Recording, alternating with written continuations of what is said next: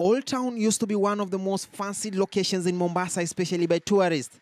But an anonymous gang had taken charge here for several months. Although some calm has now started to return, this has been another dreaded area. This used to be one of the safest places in Mombasa. For Hussein Khalid, a well-known human rights defender in Mombasa, Old Town, the area he was born and grew up, is not the same. For many years, I remember growing up in the streets and people would sleep with their doors open. If people have to go to the mosque, they would leave their shops open, they go to the mosque and come back and find everything intact. But over the last few years, we have seen the rise of criminal gangs, and criminal gangs of youth who are from the same community. Before that, people used to say, oh, these are people who are coming from outside, they are thieves in these communities, they are coming here as thugs and all that. But of late, we've seen youth who were born here, youth who grew up here, youth who are from the Muslim community, they, engaging in violent crime. And that caused shivers down the spine of many people. Until a few months ago, we could not stand here today to speak openly and, without fear, because in a short while you would have people attacking you, taking away your wares, some even stabbing you. Several people have been stabbed here to death. I think Mombasa being very, very cosmopolitan, cultures and family values that had always been there started slowly being eroded.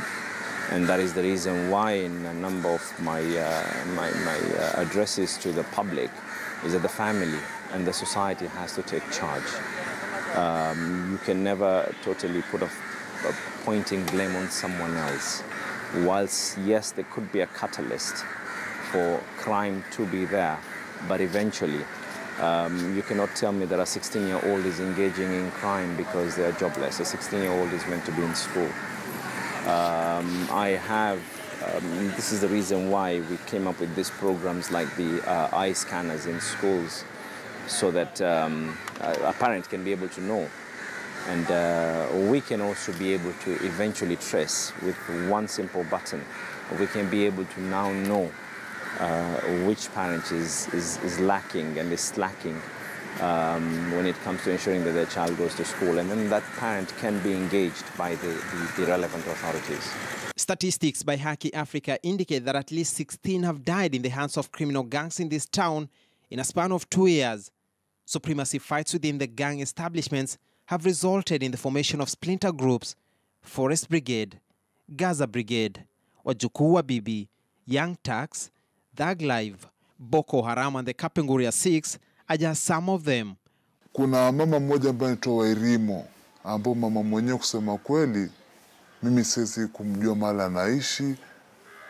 Ufanya kuambiwa na kapteni, bwana mpaka dakika sasa bwana kunahitajika jeneza. Na vile anasema kwamba kunahitajika jeneza, wanga anaweza kuchagua kama ni mtu 5, mtu 10. Tunaomba mpaka dakika sasa mama anatuchukua vizuri, anatoka katika gari, manake mama mwenyewe anga kona haria, anaitwa mama Wairimo, akona haria, ambapo gari lenyewe wanga anatuchukua, anatuweka ndani, anaenda kwa Makadara, anaangalia jeneza. Akishaangalia jeneza, anadai kama anapiga pale pole, anakuja anamchukua kapteni, akishamchukua kapteni anachukua kama anajua watu fulani ndio tutaenda nao katika kazi. Anatuchukua kama mtu 5 ama mtu 10. Tunaenda na mama. Naingia katika gari la mama ambalo ni hiyo haria. Tunaenda mpaka kule mahali kunazikwa mtu mwenyewe, ambao mtu kama yule akishakufa katika kalikuwa zongo anamuita kwamba mjinga. Ona. Wangu anamuita kwamba mjinga. Unasikia kwamba fulani bwana mjinga ametuna. Ile kutuna ni kwamba amekufa. Kwa hivyo inabidi niko katika haria, tunaenda mpaka hapo vizuri, tunaenda tunaangalia jeneza yenyewe kama ni manyimbo hapo anazikwa kweli, tunaangalia kweli. Mama akwambia unaona jeneza hili ndo nalitaka. Inabidi tunaliona pale kabisa na mama. Shule na mama, naambia mama time fulani ndo tafanya kazi. Time ikishafika, sisi wanga tushafika pale. Kuna mkubwa wetu anapiga simu, pick up inakuja, tunaletewa tools kama ni shepe, kama ni jembe nini. Tunaanza, kuna wale ambao wa kutoa mchanga kwanza, Alafu kuna wale ambao kubeba ile sanduku kulieka nje, kuna mwingine ambaye anapatoa pati yake ambayo ni kutoa ile maiti ndani na kumregesha pale, kuna wale kubeba ile jeneza na kulipoweka kwenye gari, alafu sote tunaingia katika gari naenda mpaka kwa mama. Na tunakutana mama mwenyewe kama ni wanaweza kusema kama tukutane kama mali fulani kama Bamburi, Mtwapa, wapi. Sasa ile jeneza huwezi kujua mahali mama anapeleka, lakini kapteni ndo anajua. Mpaka kapteni wangu anatuambia kwamba dakika sasa jeneza lile kishachukuliwa wanga linaweza kupelekwa mahali kunajulikana kama Makadara pale kwa majeneza. Ninapelekwa pale na usiku wa 8, nenda pale ninaingizwa pale ndani na store, alafu ninafanya mambo yake usiku huo. Shafa mambo yake fika asubuhi jeneza liko pale kama vile lipya.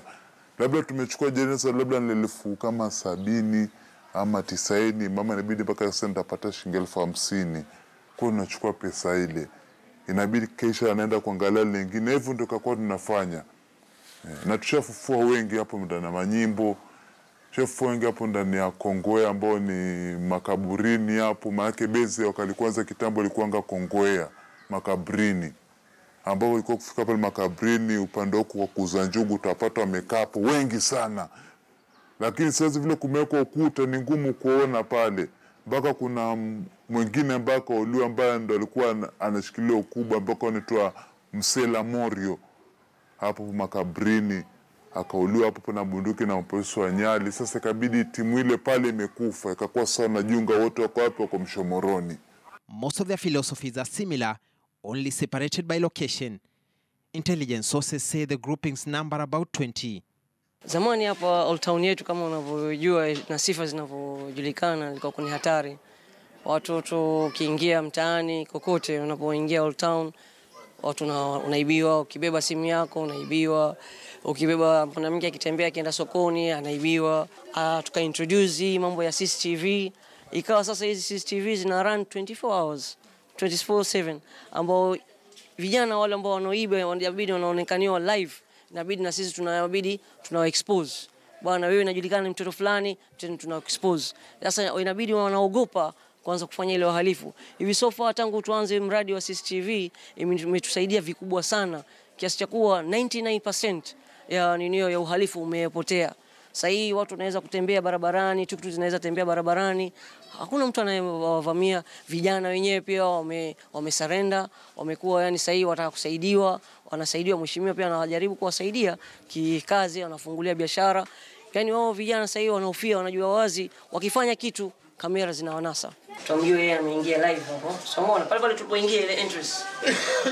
Wamuona.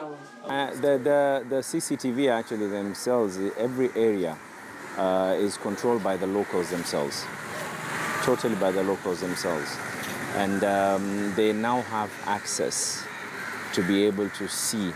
And areas where crime had been very, very high, where criminals used to pass, once one person is seen and one person is caught, then it becomes very, very easy to try and subdue people getting tempted into crime.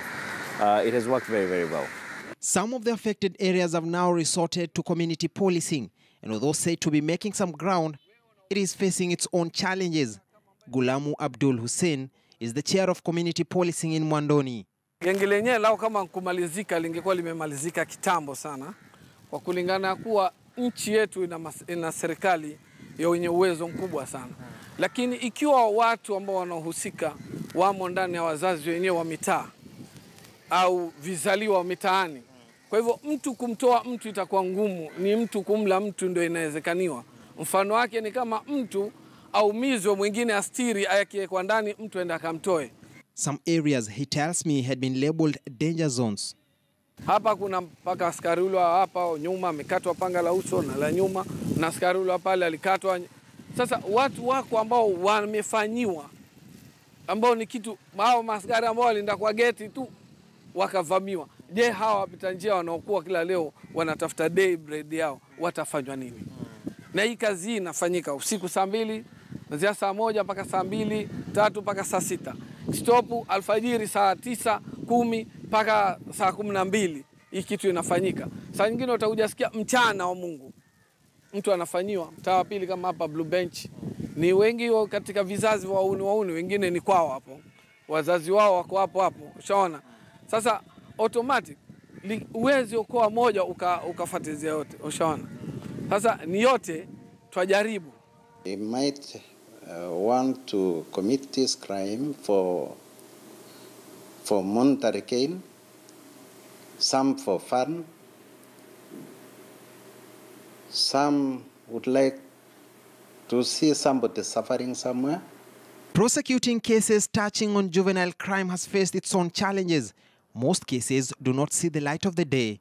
The role of parents in upbringing of their children has been brought to focus. Lazima sasa tufanye mji wetu urudi vile ulivyokuwa Kibokoni ile ilokuwa. Maana Kibokoni ilikuja ikapata sifa mbaya sana. Iturudishe ile Kibokoni tulozaliwa, sote ni wazaliwa wa hapa. Sasa hivi mtoto yote hata kama ni wanani, akipatikanwa, yuakamatwa, yuatiwa adabu, apelekwa polisi. Hatutaki kujua ni mtoto wa nani wala ni wa nani. Bora amepatikana na ushahidi uko, sasa ndo kidogo imerudisha chini. Watoto wetu wanatuhumiwa, wanatoka na visu, wanatoka na mapanga ambayo wanatoka nao katika majumba yetu, hatuwakanyi, wanatoka nje, wanakwenda kukatakata watu. Na halafu wanarudi majumbani mwetu wakiwa na vitu ambavyo si vyao, lakini wazazi hawawakemei wale watoto. Hawaelezi ubora au muhimu wa kuwa na amani katika sehemu zetu.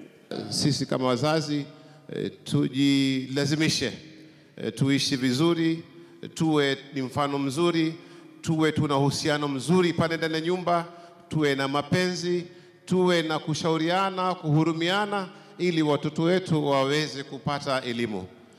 Hii familia ndio nursery, ndio primary, ndio secondary, ndio college, ndio university ya mtoto kuweza kuyajua yale ambayo atakutana nao katika maisha. Hatuwezi kusema kwamba hatuwajui wale wahuni. Tunawajua. We have profiled them, tuna picha zao, tuna namba zao za simu, but these people are fugitives, they are on the run. Wanatoroka, wanakimbia, hawalali manyumbani kwao tena. Lakini nyinyi mnaona kila siku. Mtuambie. Mkitupa habari, tutawachukulia hatua.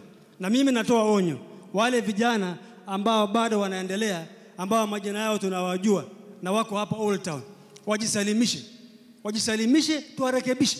Reports of robbery incidents along popular beaches such as Pirates and Nyali have been blamed on these groups, and such incidences continue to increase. Well, poverty and unemployment clearly is goading youths towards the wrong direction, making many youths waste their lives. Although security apparatus say they are making headways, clearly it remains a top priority to end crime in Mombasa. And that's where we end Behind the Headlines tonight. Thanks for watching. My name is Francis Ontomwa.